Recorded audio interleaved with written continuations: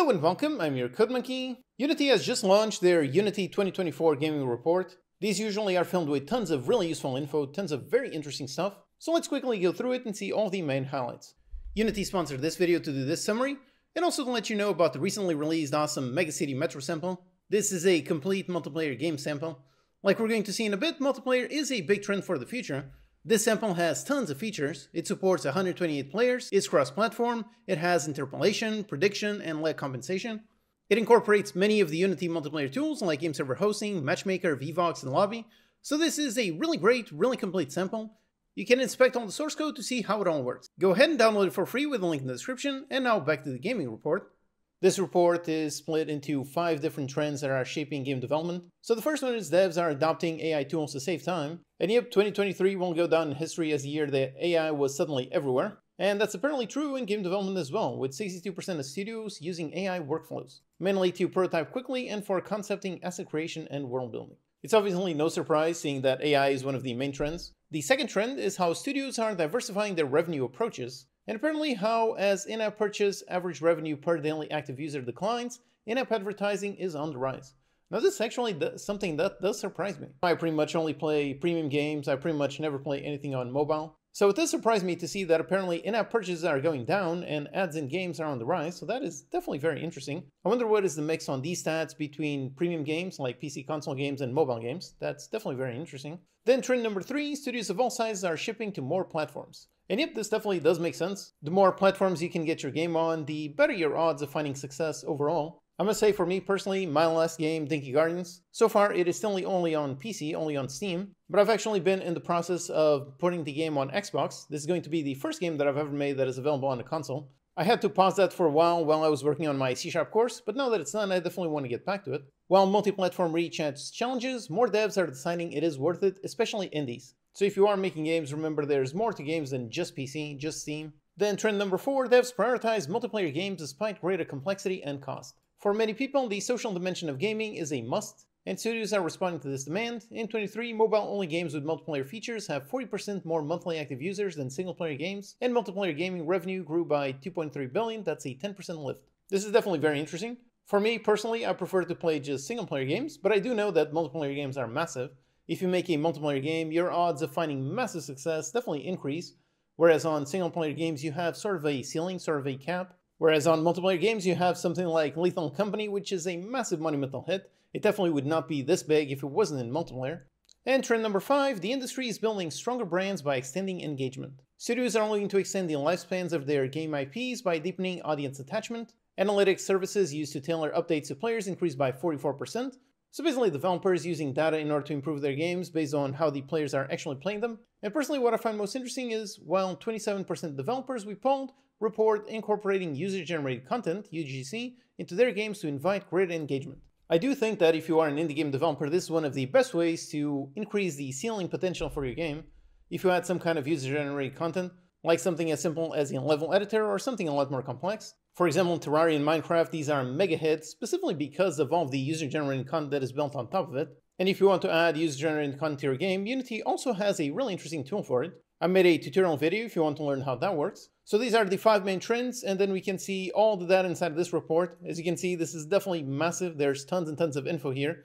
So I'm really only going to go through some highlights, and I invite you to check the link in order to read all of this information in your own time. The big trend is AI and how studios want to work faster and more efficiently. Some really interesting stats, how the average time to launch for games has increased from 218 days in 22 to 304 days in 23. So nowadays there is so much competition, you really need your game to be excellent, and building excellence takes time, so it makes sense that games have taken longer and longer to develop. So because of that, it's no wonder that they are basically exploring tools to speed up production, and one of those tools obviously being AI. And in 2023, Unity study showed that 71% of studios that are using AI say that it's improved their delivery and operations. These are very interesting stats, and over here we have some more detail. So how studios are using AI, in what specific areas. And the first one is actually interesting, it's for improving character animations. I haven't yet seen that many AI animation tools, so I wonder what this is about. The only one that I know is Cascadeur, so I wonder if this is the main one they're using. And Unity themselves are working on an AI tool, Muse Animate. I have to say this is definitely one of the use cases that I'm personally most interested for in terms of AI.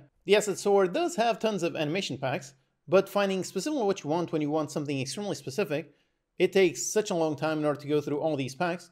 So for prototyping, I think being able to do text to animation, I think that is really quite useful. So it's interesting to see how 46% of studios are using it specifically to improve character animations. But then something surprising to me is over here 37% are using AI to write code or speed up code writing. Now the reason why I say this is interesting to me is because personally I've used AI code writing a little bit, and I have to say my opinion was definitely not positive. Basically when I tried it, I found that the suggestions that the code would give me were always very strange. They were never exactly what I was trying to get. So when I tried, basically it meant that I was writing code, and then my brain was basically being broken by having to read the suggestions that the code completion was doing. And since most of the time it was not at all what I was trying to do, because of that I was basically having to break my brain in order to read the suggestion, delete the suggestion, and go back to working as I was. So personally when I tried using AI to write code, I did not enjoy it. It was not a positive experience. However, that was also back when AI was in its infancy. I think I tried it over a year ago. So maybe nowadays things are better. If 37% of studios are using it to write code and speed up code writing,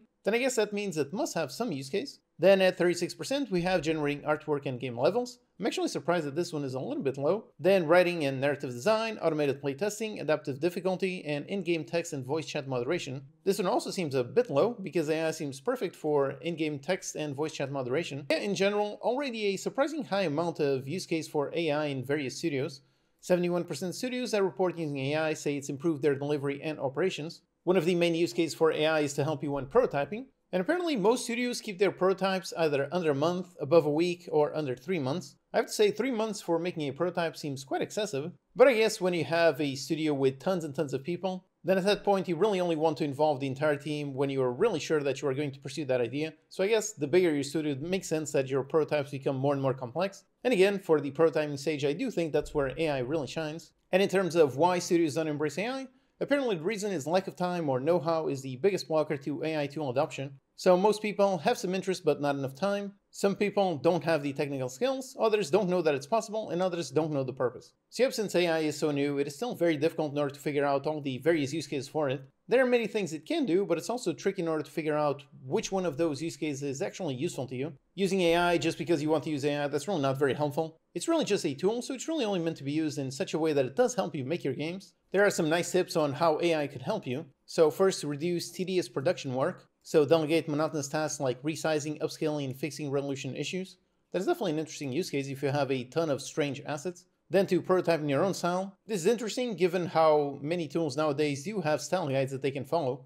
So you can generate multiple assets all following the same style. That is usually the biggest problem when you use some kind of AI or even just standard assets.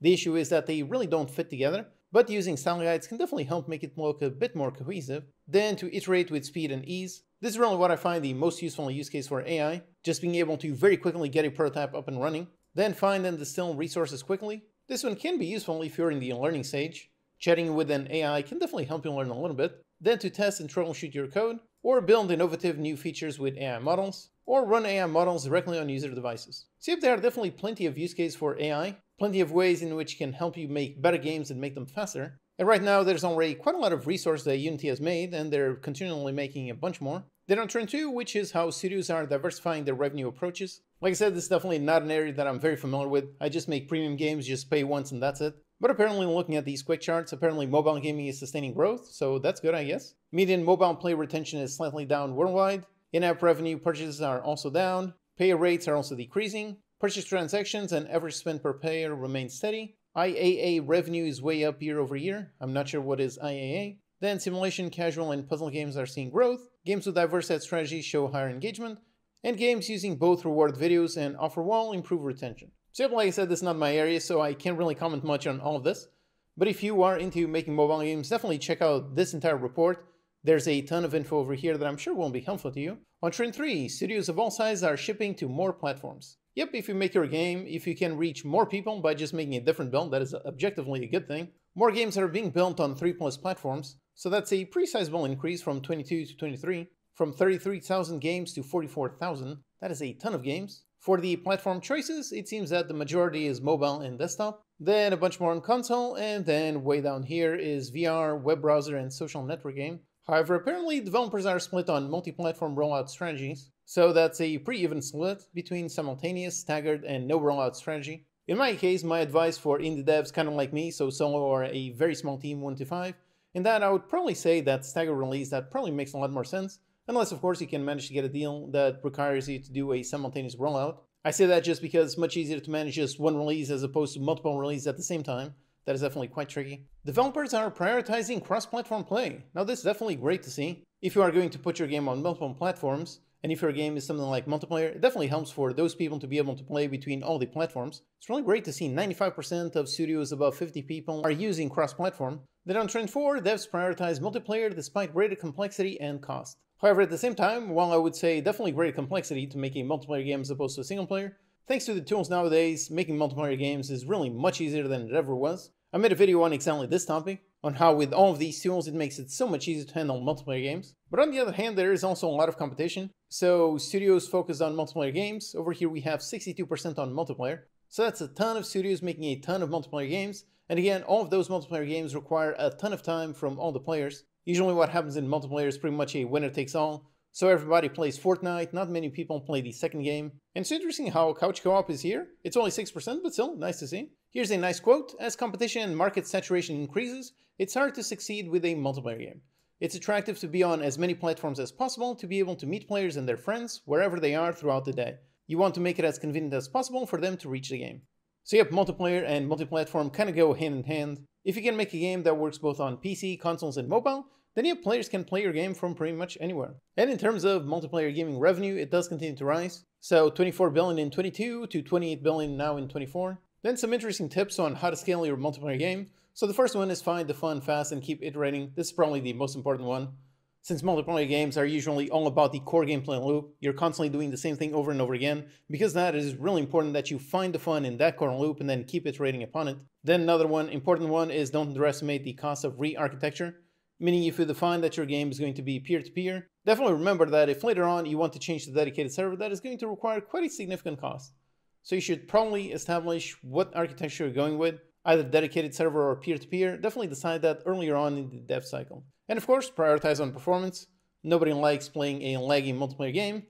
Player communication is key, so having some ways for your players to communicate with one another, that is definitely useful. And consider player retention and community help. Basically, if you're going to make a multiplayer game, then you have to have some kind of community management. Check out my video to learn about the many multiplayer tools that Unity has. And trend 5, the industry is building stronger brands by extending engagement. Saying here, there's no such thing as set it and forgetting in game development. It is essential to start planning live ops, content rollout, and update strategies right from the start. Again, this is another thing that I really don't have much experience with. For me, most of my games are one and done. I've tried doing a few DLCs for one of my games, but it didn't really work out too well, so I haven't tried it too much. So this is really more advice for bigger studios as opposed to solo or 1 to 5 indie game developers. Developers begin planning between production and pre-launch. Studios test more markets and offer new content frequently. Most developers update their game for 1 to 2 years. That's interesting. Players are making devs take toxic communities seriously. Always a big problem in live service games.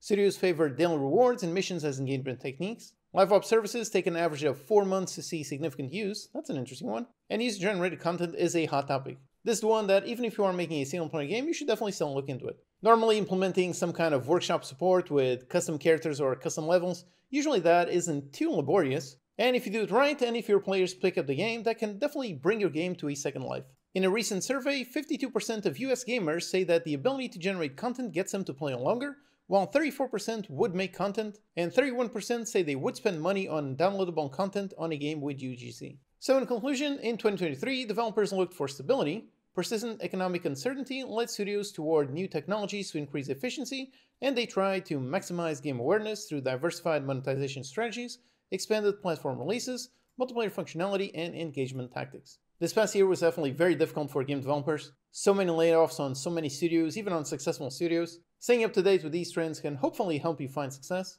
In general, here are the 5 trends that we predict will shape 2024 and beyond. So AI use in the gaming industry will deepen and become normalized. Mobile studios will continue expanding to PC and consoles. There will be greater demand for extended reality games. That's interesting.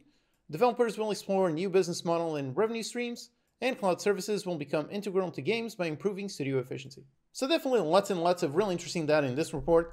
I highly encourage you to check the link in the description and go download it. There's a mountain of information inside of this beyond what I covered here. Basically, the goal with reading stuff like this is so that you can be much more informed, which in turn will hopefully help you make better decisions, to hopefully help you make better games and find success with them. Alright, so I hope you found this useful. Thanks for watching, and I'll see you next time.